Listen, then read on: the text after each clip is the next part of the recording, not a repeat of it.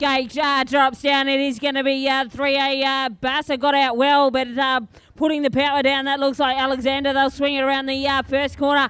Pick up the numbers. It is Alexander going to lead the charge up through the second straight away. The 3A on the plate. Basser in there for the 2 Van Heron.